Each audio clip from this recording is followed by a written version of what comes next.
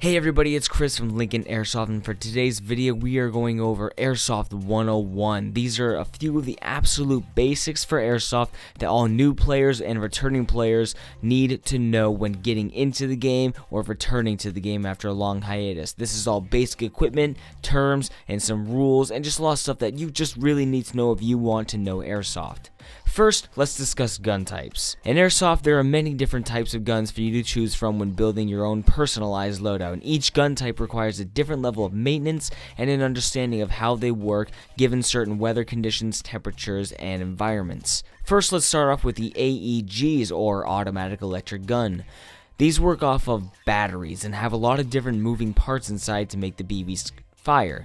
AEGs are somewhat limited on what type of environments and weather conditions they can be used in, and typically you should avoid any temperature under 35 degrees or over 100 degrees and try not to get them wet. AEGs have a lot, like I said, a lot of moving parts. You have a whole bunch of different gears, bushings, motor, the batteries, the gearbox, hop-up system, etc., etc. There's a lot going on, and it definitely has the most amount of moving parts for the type of guns that you can choose from. So there are a lot of potentials for breakage, but also a lot of potentials for upgrading. You can buy a very standard $150 AEG and turn it into a $400 nail driver if you want to, and if you invest the time and money into it. So there's a lot of customization with them, but also a lot can go wrong with AEG. Next, we have spring guns, and spring guns range from that cheap little pistol or plastic M16 that you can buy at Walmart or Dick's Sporting Goods, or primarily sniper rifles like the $600 Novrich SSG.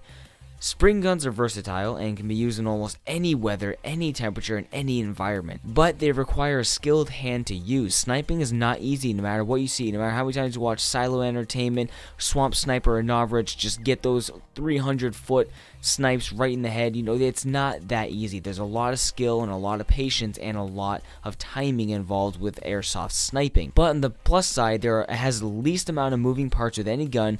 Really just the spring and the bolt is all you honestly have to worry about for internals, versus the AEGs, which, like I said, have different gears, bushings, motors, batteries, gearbox, and the hop-up system, and so much more going on. So when it comes to simplicity and effectiveness, spring guns rival AEGs in that category. Now we're going to move to the green gas guns, which require a lot of upkeep and typically very, very expensive.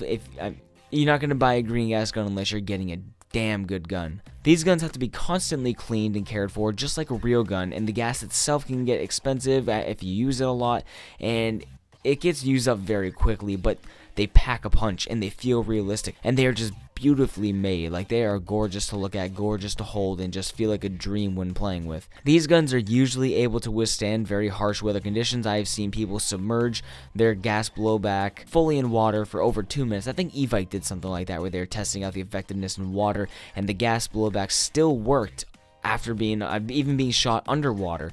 But they can be iffy in the cold because it is gas, and gas does not do well with cold. Now finally, I know there's a couple of other variants we can go over, but the last one we're going to talk about is CO2, which is typically reserved for secondaries like handguns and such, but there are some primary variants out there. There are some CO2 snipers, some CO2 assault rifles, and CO2 shotguns, but most of what you're going to see are CO2 secondaries. CO2 is very easily accessible. It's cheap. It uses 12-gram cartridges that can be bought in almost any sports store and Walmart, and they can be super cheap or very expensive. They feel very genuine with how the blowbacks kick in your hand, and they just have a weight to them. They have a really genuine feel about them. They have semi-limited usability in the cold weather because of their CO2 gas cartridges, but they can be used almost anywhere else. Really, you're not going to really have a problem using the gun in high temperatures. Now that we've covered the basics of gun types, so that way you know what somebody is talking about when they refer to an AEG, let's move on to batteries, which only pertains to AEGs. There's a long list of battery types, so I'll try to be quick, but also, I'm really just going over the basics, so I'm sorry if I leave some stuff out. Don't worry, if you want to explore more about a particular battery type, There are millions of videos on YouTube, exactly millions, that you can find on explaining each battery type in depth and all their chemicals and how they react and their cells and such. This is again just a basic skim over so you understand a little bit. First you have NiCad, which stands for nickel cadmium. These were the standard back in the day when Airsoft was first really getting a foothold in America, but to this day have since been replaced because of their tendency to catch fire from overuse, overcharging, or just poor conditions. You won't see too many of these nowadays because they're bulky. They were huge batteries and they were sort of adopted for Airsoft from RC cars and stuff like that. They used a large Tamiya type connector, which also took up valuable stock space in your gun along with the size of the battery. It was just the housing was very tight, they were heavy, they were bulk, they took forever to charge, and they were just a danger to you as you're carrying them around and storing them in your house. So NiCad you won't really see too often except for some very old guns, which I still have a gun that works on NiCad, and I will not put a NiCad in there. Next we have the NIM type battery, which stands for nickel metal hydride, and this battery is much more stable and a bit smaller, using a small Tamiya connector type, which combined makes it easier to squeeze into your gun stocks. NIM type batteries became the industry standard, but still has the same risk as really any battery in that misuse or not following instructions could result in fires. On the plus side, NIM batteries can be drained all the way down and recharged just fine.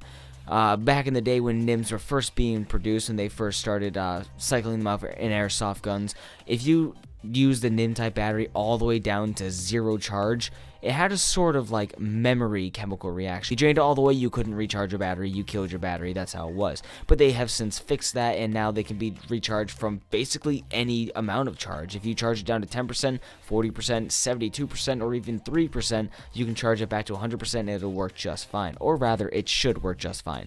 But one thing you have to note is that they don't work so well in cold temperatures. They drain pretty much twice, 2-3 times as fast in cold temperatures, and by cold I mean about less than 30 degrees Fahrenheit. Next we move on to LiPo versus LiFe batteries. I don't know if it's Lifey, I always pronounce it Lifey, which is lithium polymer versus lithium iron phosphate.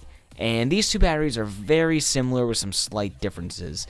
Basically, LiPo batteries are the ones that you usually upgrade your NIM type from to. You upgrade, if you get a NIM type battery to start off your airsoft gun, and then you upgrade to a LiPo. And LiPo batteries resist cold much better than NIM types and have a safer, more consistent output. But they take the same amount of volt every single time you pull the trigger. They drain consistently. Problem is, like all other batteries, LiPo batteries can still explode or combust when not treated properly. The problem is, like all other batteries, LiPos can still explode or combust when not treated properly, which we'll go over in a few minutes. But for a quick example, you guys remember when hoverboards were combusting and exploding? You look at your phone, you know how Androids used to explode because of their lithium batteries. That's what it is. You have a lithium battery in your pocket right now or sitting in front of you. LiPo has quickly become the new standard, like I said, because of their superior output, slim, multi-cell design, and LiFe batteries are definitely the safest battery type when it comes to spontaneous combustion or mistreated combustion. And they're extremely similar to LiPos, but they do have a weaker output. They usually don't come in high volts, whereas LiPos can go up to like an 11.1, a 14 point whatever. They can go really high with their voltage output, which by the way will damage your internals if your gun can't handle it. LiFe does not quite meet that voltage standard. Let's talk about what the voltage is on your gun. The voltage of a battery determines the rate at which the power flows out of the battery. An 8.4 volt battery will run a certain motor at a given speed. A 9.6 volt battery will run the same motor but faster. Or if the motor encounters a load that slows it, the 9.6 volt battery will slow down less than the 8.4 volt battery running the same motor. Think of the voltage as the horsepower for the battery. Basically, you want to use higher voltage batteries if you have upgraded your gun, if you give it like a MOSFET, or if you do like if you upgrade your gearbox and such, and you upgrade your high-speed motor. If you do some gun upgrades, go to a higher voltage battery, but otherwise stick to what it recommends your voltage for the gun on the site that you bought it from. If it recommends an 8.4, stick with an 8.4. Now, another one of the ratings you have to look at, which is the mAh rating, or MAH. The mAh rating tells you just how much power the battery holds. It's basically its capacity. So if you have a 1600 mAh, that's considered an above average capacity, whereas a 900 or 1000 is a pretty low. And essentially it roughly translates to 1 BB per mAh. So essentially a 3000 mAh type battery will give you roughly 3,000 BBs fired before the battery is dead, if you want to look at it very simply. Then you have the C rating, which is what you're going to see on LiPo and LiFePO batteries. The C rating measures just how fast a battery can discharge its energy, so it's essentially how quickly it takes that volt from the mAh. Essentially, the C rating is going to affect how fast it's going to take that voltage from your gun in a constant stream of BBs versus the burst. The burst C rating of a battery is more important to airsoft than its constant C rating, because most airsoft guns usually are used for quick burst or semi-automatic fire. So that C rating is essentially how quickly you can get those bursts and those semi-shots to come out of your battery and how consistent they will be. So usually you're going to run into a 10, a 15, a 20, a 30, or a 40 C rating, and usually what I do for my guns is I get about a 30 C because I like to do very fast semi-auto shooting. But the higher you go, remember, it's going to be more taxing on your gun, and you may be causing a lot of arcing in your trigger contacts, which is going to cause your internals to wear away. So if you want to learn more about it, there's a whole lot of research. I'm not going to get all into it because, like I said, this is a basics video, and those are the basics. Now, before we finish up with batteries, let's go over some things you should never do with your batteries. First of all, don't use chargers that are not made for your battery. Most guns come with if you get a gun and a battery, you're going to get a standard wall charger. Chuck that thing, get rid of it, upgrade to a smart charger. They're about $30 US, and you use them for NIM type batteries, and some of them can be used for LiPo's batteries. It all depends, but LiPos do have their own type of chargers which have different cell charging capabilities. I don't know why I paused on capabilities. Basically, you want to get a LiPo charger that matches the number of cells your battery has. Usually they have 2 or 3 ports for a 3-cell, 4-cell, or whatever have you, and you can charge them accordingly. Depends on how many cells your LiPo battery has. But if you get just a standard NIM type, if you don't want to mess with LiPo, just get a smart charger. It'll essentially shut off, or at least shut up to like 1%, and trickle charge your battery to make it so you don't overcharge your batteries. Another thing you should never do is don't ever leave your battery on the charger unattended.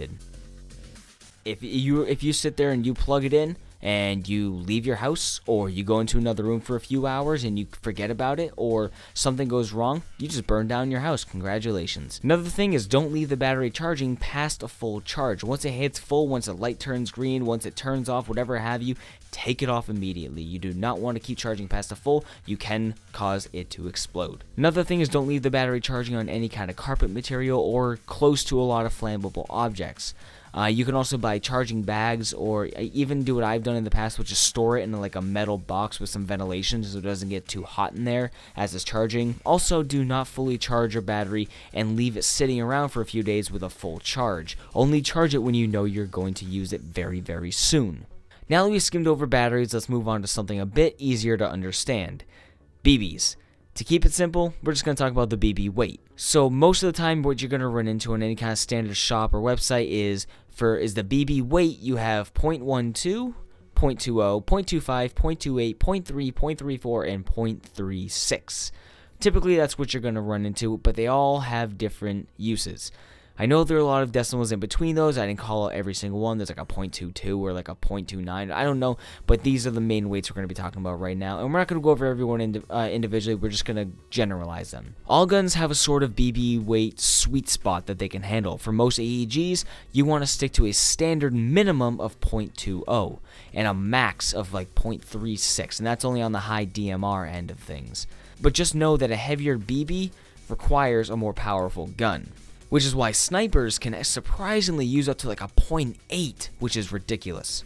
Know that the industry standard is a 0.20. They're reliable, they're cheap, and they work in any gun type. You can throw 0.2s in CO2 pistols, in a sniper rifle, cheap AEG, gas blowback AEG. You can put it in anything and it should work just fine. And the industry standard is to use 0.2 BBs to measure the basic FPS of a gun. Whenever you see the FPS rating of a gun online, it was measured with 0.20 BBs. I want to say right off, unless your gun costs $30 or less, don't ever buy a 0.12 BB. They will break inside your gun and are useless. You can shatter these things. Usually the 0.12s you're going to see are like the green ones, the orange ones, like the fun kid color ones. Those ones are for like the toy airsoft guns, ones you will get at Walmart that really shouldn't even exist because they're terrible. But 0.12s are really meant for those. If you use that any high-end airsoft gun, you're going to ruin your gun. You also have to keep in mind that your BB weight and quality will affect things like the range of your gun and its FPS, if only slightly. It all kind of depends. Also, one other thing to know is you can tell the quality of your BB by how much of a shine it has. If it's very shiny, you know that they've done multiple coats on it and the quality of the BB is good. It's not going to break on you. It's going to fly true and straight, and it's going to hit hard. So check the shininess of your BBs too. Next, let's talk about hop-up adjustment. A lot of guns come equipped with a mechanism which will allow you to adjust the trajectory of your BBs. I hate that word, trajectory. Most AEGs, you can pull back the charging handle and reveal the adjustment gear on the inside. Simply spin a few clicks on the gear in either direction and give it a test fire, and then you can adjust accordingly. You just aim down your sight and just watch which direction your BB is going. If it just kind of whips straight up in the air, then you need to bring that hop up down. If it goes straight into the ground, you need to bring it up, find yourself a happy medium. You want your BB to travel straight and for as long as possible. This is especially important for snipers to get that BB, because obviously you're sniping. You have one shot flying at them. At least with an AG, you can spray a few in there, and the BBs are kind of random when they come out. Like they all follow different trajectory paths, so you might hit them with one of those, but the sniper, you get one shot. You need to make sure it's on target. There are a lot of tricks on how to get the maximum range with your hop up, but it's mostly trial and error until you find a setting that kind of works for you, that kind of you adjust to your dot sight or whatever. It just make it work for you. So it's really not hard. Just turn that gear and adjust and just do some test fires. Now let's get into the final thing, which is equipment. The first thing I want you to invest in right now, besides a gun, is eye pro. And by eye pro, I mean eye protection. You're gonna hear everybody refer to it as eye pro. Most goggles are fairly inexpensive, like $20 to $35, which isn't bad considering you're protecting your eyes. Think about it. Protect your eyes, get good eye protection. There are a lot of different styles you can get, from just basic shooting glasses to mesh glasses to full seal. I highly recommend full seal goggles.